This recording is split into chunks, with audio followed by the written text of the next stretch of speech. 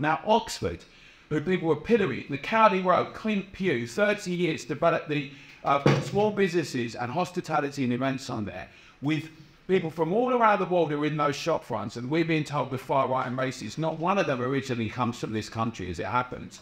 We've got bus gates, we've got trials around low traffic neighbourhoods, we've got them wanting to impose more surveillance with cameras, and we've got people like nurses and teachers, I'm finishing, right, nurses and teachers, who are going to get charged more money both in parking fees, we've seen parking zones increase everywhere, and that's why this book everyone should read, right, which is Why We Drive. I haven't written it, but they talk about American cities and how it becomes just a cash cow to take money off people. But it's not just that. They become ideologically obsessed that we need to be regulated, surveyed, restricted and fined. They've got no answers themselves, and we've got to change it.